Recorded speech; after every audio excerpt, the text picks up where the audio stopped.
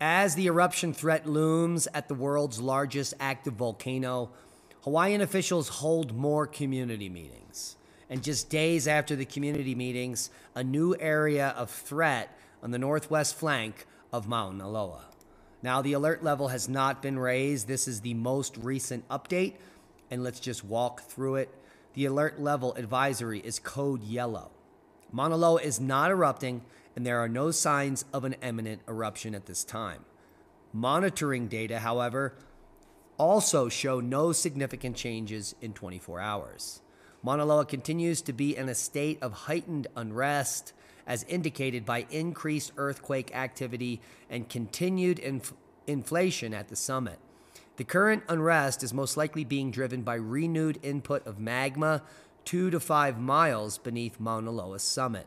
And until this gets up near the 1 kilometer depth, there is no worry for a fissure eruption. Now, observations during the past 24 hours. HVO detected 44 small magnitude below 3 earthquakes, 2 to 3 miles below Makue Weoweo caldera, and 4 to 5 miles beneath the upper elevation of the northwest flank of Mauna Loa. That's good news because this uptick currently is in the northwest flank. This magma is at depth. And this is a region that has historically erupted. Now, a magnitude 3.6 earthquake also occurred northwest of the summit, which is in that cluster zone. So what's going on here? Well, increased activity, and we may have evidence now of a flank fissure instead of a caldera eruption. The last eruption, here, let's look at the chart. The last eruption was in 1984. There's only been 2 eruptions, one in the 70s and the 80s since the 50s. And then some more recent eruptions. But back during the Dalton minimum, this baby was going off a lot, pretty regularly. So we're at one of the longest times between eruptions, which probably means a new eruption is coming soon. Now, the most recent eruption is 1984. It was in 3 parts. In March 25th, for a few hours, the caldera erupted. Then March 25th to the 26th, there was a flank eruption. That's all the extent.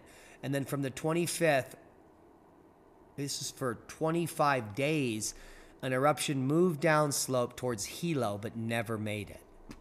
Will this eruption make it? Well, in historic times, this area has caught in the northwest quadrant here has caused flank eruptions to make it towards Kiholo Bay. Back in 1859, it made it all the way there in just 8 days.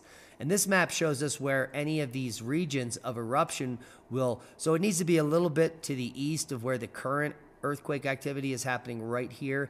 If it starts happening east of the caldera, then there is a threat to Hilo. But currently the threat is to Kiholo Bay, where back in 1859, a fissure opened up here, and in just 8 days, the lava made it to the bay. So it appears as if the current cluster and warning is for a flank eruption going to Kihila Bay, which is, where is that? One of these bays. Kiholo Bay.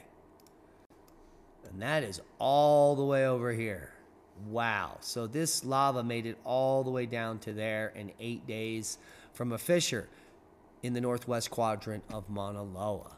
So that is the current state of the volcano. We want to give you a quick update on some historical settings and the fact that there is a seismic swarm now happening off in this area in North Kona, where lava flows from this region of Mauna Loa can reach populated areas in days to weeks. And back in 1859, it made it all the way to Kiholo Bay. And Kiholo Bay on this map is this bay right there. Oh, let me see if we can shrink it down. And so that is quite a distance to cover in just 8 days. So we're keeping a close eye on Mauna Loa for you as a new seismic swarm is increasing. And that's a boom to knowledge. Proper prior planning prevents piss poor performance.